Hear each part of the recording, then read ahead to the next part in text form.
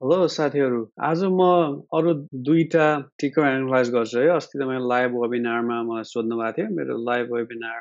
Usually शनिबार 9 बजे हुन्छ टी टाइम टीए मेरो सोशल मिडियामा फलो गर्नुस् वा च्यानल सब्स्क्राइब गरेपछि तपाईलाई नोटिफिकेसन बेल हालेपछि तपाईलाई नोटिफिकेसन आउँछ के टिम जेपीटी जीले सोध्नु भएको थियो कि एसजीसीएल को के छ हालखबर है उहाँको 320 मा किन्नु भएको रहेछ ओके अनि त्यसपछि he is in the money Oh, should he sell or not? भनेर सोध्नु भएको छ बेचौँ कि नबेचौँ है दुविधा हेलो साथीहरू यदि तपाईँ नयाँ हुनुहुन्छ अनि यो च्यानलमा सब्स्क्राइब गर्नु भएको छ भने प्लिज सब्स्क्राइब अनि लाइक एन्ड सेयर है यदि तपाईँले यो मेटेरियलमा भ्यालु पाउनुभयो भने अनि साथीहरू यदि त्यो तपाईँ यो च्यानलमा नयाँ हुनुहुन्छ भने यदि तपाईँलाई मेरो न्युज लेटर पढ्न मन छ भने साइन अप गरिदिनुहोस् तपाईँलाई विकली बाई विकली बेसिसमा मैले यसो समरी हाइलाइट्सहरू अनि टेक्निकल एनालिसिस आइडियाजहरू म सेयर गर्छु है साइन अप गर्नुहोस् it's for free this is obviously होइन अलि ओभर एक्सटेन्डेड जस्तो देखिन्छ तर 320 मा किन्नु भएको रहेछ यु इन द मनी है बधाई छ होप यु इन्जोइङ इट अब हाइड्रो सेक्टरको पनि तपाईँले कमेन्ट्री दिनुभएको थियो अब हेर्नुहोस् है हाइड्रो सेक्टरको एकदम स्ट्रेन्थ मार्केट यस्तै हुन्छ strong market never pools back हेरेकै हेरै बनाइदिन्छ इफ यु फलोइङ मी मेरो आइडिया के थियो भने यहाँ ब्रेकआउट होस् त्यसपछि पुल ब्याक होस् भन्ने भयो है यहाँ के भएछ भने हामी मन्थलीमा छौँ यहाँ रेजिस्टेन्स भएछ 1947 मा 14 मा रेजिस्टेन्स भएछ अनि यहाँ पुल ब्याक भएछ सबै बायरहरू स्टेप इन भएछन् यहाँ है अर्को के छ भने तपाईँले यदि मेरो नेभलको मेरो भिडियो हेर्नु भएको छ भने एउटा मोनिटरी पोलिसी रिभ्यूको त्यसमा के थियो भने त्यो राष्ट्र ब्याङ्कले के एनाउन्समेन्ट गरेको थियो भने हाइड्रो सेक्टरलाई सपोर्ट दिने इन्ट्रेस्ट रेट वा मलाई डिटेल टेक्स्ट चाहिँ अहिले याद भएन तर चाहिँ के भनेको थियो भने फेभरेबल रुल गरेको थियो कि हाइड्रो सेक्टरको लागि त्यो भएपछि के हुन्छ भने हाइड्रो सेक्टरको कस्तो हुन्छ भने तपाईँ टाइम लाग्छ नि अभियसली फ्याक्ट्रीहरू बनाउनु पर्यो टर्बाइनहरू बनाउनु पर्यो के big capital intensive labour intensive project त्यो भए हुनाले उनीहरूको हाइड्रो पावर प्रड्युस गर्नको लागि र बनाउनको लागि टाइम लाग्न सक्छ तिनीहरूको चाहिँ क्रेडिट रिस्क हुन्छ कि भन्नाले अब इन्ट्रेस्ट रेट हाई इन्भाइरोमेन्टमा के हुन्छ भने उनीहरूको लोन अब्लिगेसन बढी हुन्छ इन्ट्रेस्ट रेट कम गरिदिने बित्तिकै के भयो उनीहरूको क्रेडिट अब्लिगेसन कम भयो अनि यदि उनीहरूलाई अलिकति टाइम लाइन बढिराख्यो कोभिडले कारणले अलिकति बनाउन टाइम लाग्यो भने के भयो त्यो क्रेडिट रिस्क भएन कम्पनीहरूलाई है अनि इन्ट्रेस्ट रेट कम भएपछि तपाईँको फ्युचर क्यास फ्लोलाई प्रेजेन्ट भ्याल्युमा लाउँदा पनि करेन्ट क्यास फ्लो बढ्छ क्या डिस्काउन्ट रेट कम भएको हुनाले त्यो भए हुनाले it's positive all in all त्यो भए हुनाले अनि नेप्सेमा पनि एकदम स्ट्रेन्थ भएको हुनाले हाइड्रो सेक्टरमा एकदम स्ट्रेन्थ अब यो साइकल अब यो कस्तो भने यो साइकल टप होला जस्तो छ कि I mean you may hate me it be a good I think मार्केटको लागि यदि यहाँ फर्केर बायरहरू 2100मा फेरि आउने मौका दियो भने र market may have different plans है त्यो दिएको भए राम्रो हुन्थ्यो कि हेल्थी हुन्थ्यो कि अब अर्को एउटा के छ भने इमिडिएट पुल ब्याक जोन भनेको यहाँ पनि छ हेर्नुहोस् यो कस्तो हुन्छ भने एग्रेसिभ मार्केटमा पहिलाको रेजिस्टेन्स सपोर्ट हुन्छ कि यदि यो बुझ्नु भएन भने यसलाई बक्स हाल्नुहोस् इट्स जस्ट एकदमै स्ट्रङ मार्केटमा के एकदमै स्ट्रङ मार्केटमा के हुन्छ इट जस्ट गोज के रेजिस्टेन्सले काम गरेन ब्रेक भयो पुल ब्याक फेरि बिट गर्यो है अब लगभग मेरो विचारमा जुस सक्यो जस्तो लाग्छ मलाई हाइड्रोको है अब पुल ब्याक कति होला त is gonna pull back here 2400 मै पुल ब्याक गरेर अनि अर्को बुल ट्रेन्डको लागि बेस बनाउला त्यो भए राम्रो हुन्थ्यो है नभए भने यदि यहाँ भएन भने 2100 2000 आई थिङ्क यो दिस लुक्स फेभरेबल है अब मार्केटले प्रुभ गर्छ के गर्छ मार्केटले अब यो यहाँ सेल यो स्विङ हाई टेक आउट गऱ्यो भने के भयो मार्केटको टार्गेट अचिभ भयो त्यसको लागि अब नेक्स्ट बुलिस लेग गर्नको लागि के चाहियो अर्डरहरू डिमान्डहरू जेनेरेट गर्नु पर्यो द्याट्स त तपाईँको म्याक्रो स्ट्रक्चर त्यो भए हुनाले अब तपाईँ एसजिएसएल अब तपाईँको के थियो plan I have no idea हुन्छ नि तपाईँले इन्टर गर्ने बेला त्यही भएर मैले भन्छु नि अनलेस तपाईँ इन्भेस्टर हो, लङ टर्म इन्भेस्टर वा चार्ट हेर्नुहुन्न डेली वा मन्थली वा विकलीमा मात्रै हेर्नुहुन्छ, त्यहाँदेखि के गर्ने भने एग्रेसिभ टार्गेटहरू सेट गर्ने, टेक प्रफिटहरू अनि पार्सल प्रफिटहरू लिँदै जाने। अब यहाँ 500मा मचिएछ होइन, यहाँ हेर्नुहोस् 300मा यहाँ महिनौँ लाग्यो अनि 500मा गयो है। इट्स अ ब्युटिफुल चार्ट यदि तपाईँ लङ हुनुहुन्छ भने। इट्स अग्ली चार्ट यदि तपाईँ घुस्न खोजिरहनु भएको छ भने। That's how you should think. अब नयाँ बायरहरू कहाँ होला त है, म यो ट्रेन्ड लाइन मलाई ड्र गर्नु मन लाग्दैन। 300मा रहेछ है, 300 र 340मा है। अब यदि मार्केटले पुल ब्याक दियो भने 338मा बी नाइस है। अब आउला त हु नोज, तपाईँको गेस मेरो गेस राइट हुने सेम हुन्छ प्रोबेबिलिटी। अलिकति ओभर एक्सटेन्डेड छ मेरो विचारमा है। अब हाइड्रो सेक्टरमा पनि यो हामी डेलीमा छौँ, अब यो त आवरलीमा जानुपर्छ जस्तो छ सपोर्ट।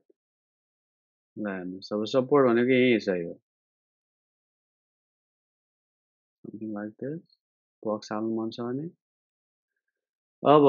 यो जीबीआईएमईको जस्तो भइरहेछ कि यो कस्तो हुन्छ भने मार्केटको यदि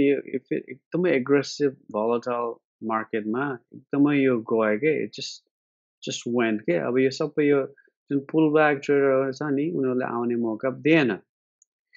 अब यति उनीहरूलाई थाहा हुन्छ कि यहाँ बाई साइड इन्ट्रेस्ट हुनसक्छ, यहाँ बाई अर्डर एकदमै बढी भएको हुनाले इमिडिएटली मार्केट आउँदैन के। कस्तो हुन्छ भने इमिडिएटली आयो भने के हुन्छ भने बाइङ प्रेसर सेल साइड हुँदैन,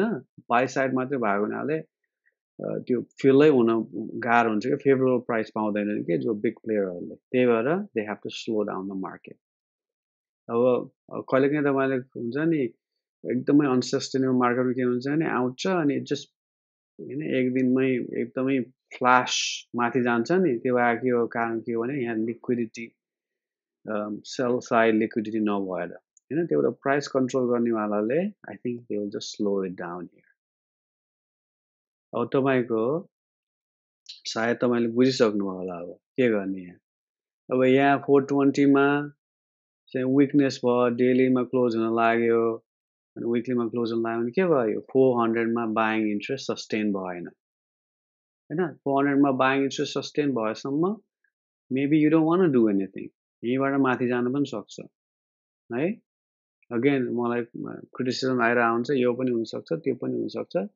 वाट आम टेलिङ यु कि तपाईँ पोजिसन भएको हुनाले कति बेला एक्जिट गर्ने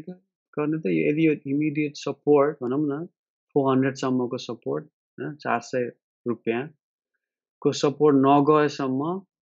there is nothing you can do. यहीँबाट सायद अर्डरहरू कलेक्ट गरेर फेरि अर्को लेग माथि जान्छ त जान सक्छ। त्यो चाहिँ के गर्छ हाइड्रोले के गर्छ अनि यदि यहाँ सपोर्ट पाइरह्यो भने वाइ नट है। तपाईँले यो मोनिटर गर्नुहोस् 2400मा सपोर्ट कन्टिन्युस छ कि नै, यहाँ कन्टिन्युस सपोर्ट छ भने there is nothing you should do. यदि यहाँ फेल भयो भने मेबी तपाईँले अलिकति प्रफिट लिन सक्नुहुन्छ तपाईँको स्ट्राटेजी अनुसार। अब बायरहरू जुन लङ टर्म इन्भेस्टर ठुला प्लेयरहरू यो ओभर एक्सटेन्डेड भयो यो मार्केट है। 300बाट 500मा गयो हेर्नुहोस्, 200 रुपियाँ भइसक्यो। मान्छेले अब टेक प्रफिट लिए वा अलिकति रिस्क कम गरे, तपाईँले you can just enjoy it है। अलिकति म अर्को के पनि भन्छु भने you have to take some profit. अलिकति 5-10% भयो भने पनि यदि प्रफिटमा छु भने, प्रफिटमा हुनुहुन्छ भने यदि that's your strategy. I always recommend के मेन्टल स्यानिटीको लागि। अब यहाँ टु समराइज यहाँ क्रास कोल्याप्स भयो भने मेबी तपाईँले अलिकति बढी एक्जिट गर्न सक्नुहुन्छ। यहाँ कोल्याप्स नभएसम्म there is nothing you can do. मार्केटमा यहाँ सपोर्ट गेन होस्, यहाँबाट 500लाई रेजिस्टेन्सलाई निकाल्न जुटुन् बुल्सहरू है। Let's see who wins. I hope it help. Pradeep बस्यालजीले मलाई निकोको बारेमा सोध्नु भएको थियो है। NIL इन्सुरेन्स जहिले पनि प्रोसेस हेर्नुहोस् है, यो मन्थलीबाट सुरु गर्नुहोस् है। हाई टाइम फ्रेम, लो टाइम फ्रेम भनेको खालि नोइज हो। अब Pradeep बस्यालजीको I'm just teaching a concept नि होइन। यहाँ रहेछ manipulation वा ट्रेडिङ रेजिस्टेन्स हेर्नु 600 ले मार्केटलाई धक्कलिरहेको रहेछ कति वर्षदेखि 16 भने 5 वर्षसम्म हेर्नुस् 600 लाई है धक्का दिइरहेको छ रेजिस्टेन्स है ब्रेकआउट भयो फेल भयो अनि यहाँ ब्रेकआउट भयो फल्स ब्रेकआउट भयो अनि यहाँ आयो रिक्लेम भयो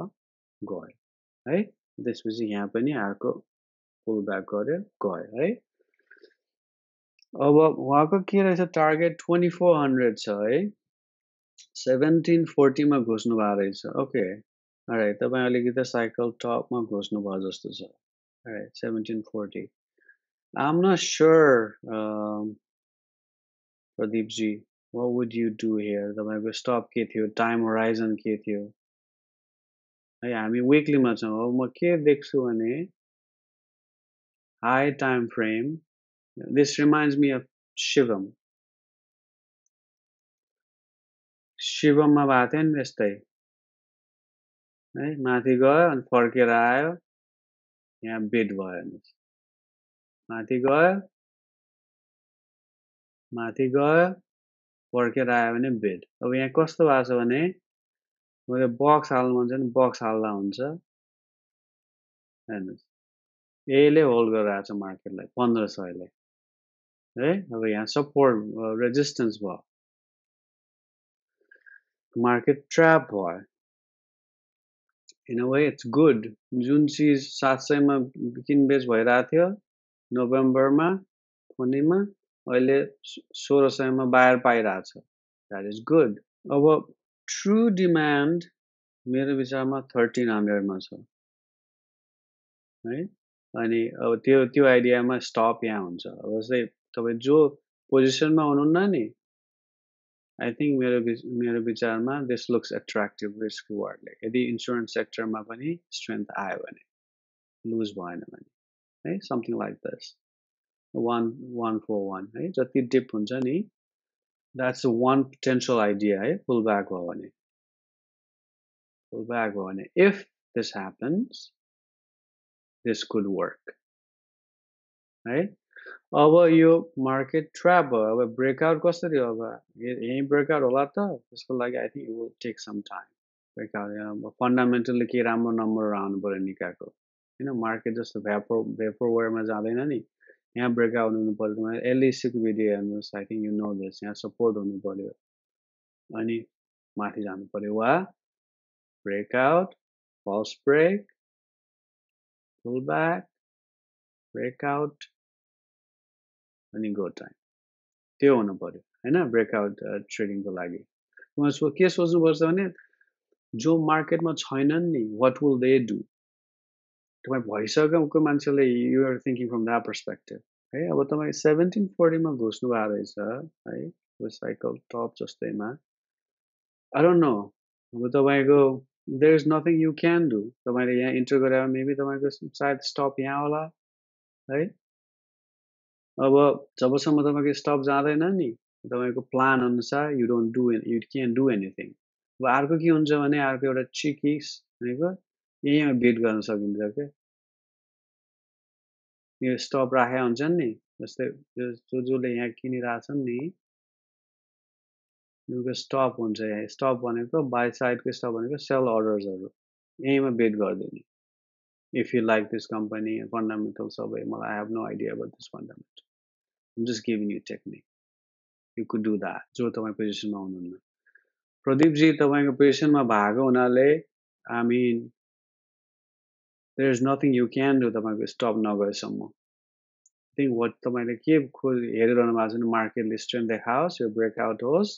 रियल ब्रेकआउट होस् भएर सपोर्ट होस् अनि नेप्से पनि मच्यो भने मेबी इन्स्योरेन्सहरुको जाने प्रोभाइडली बढ्ला हाई टाइम फ्रेम जो मान्छेहरु निकोमा छैनन् नीलमा छैनन् सायद 1300 or 1400 मा बाइङ इन्ट्रेस्ट पोटेन्शियली छ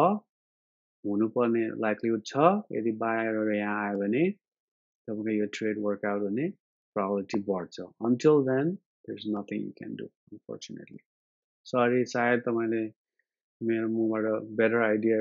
पाइन्छ कि भन्ने सोचिरहनु भयो होला unfortunately